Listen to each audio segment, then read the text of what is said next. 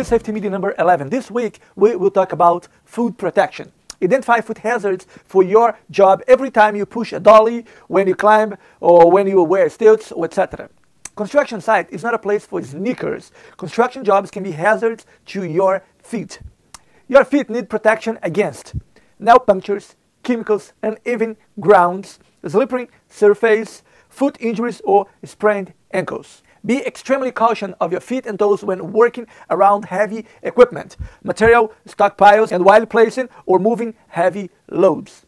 Most foot injuries are caused by object falling, rolling onto the foot.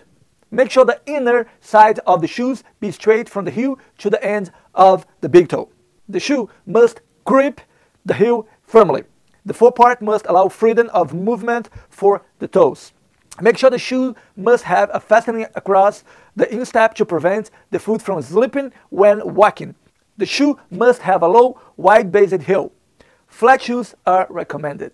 Now, talk to your co-workers about what we just learned here in this safety video. If you have any questions, please give us a call, 978-767-0630, or visit our website for more information, unitedsafetynet.com. Thank you, and I'll see you next week.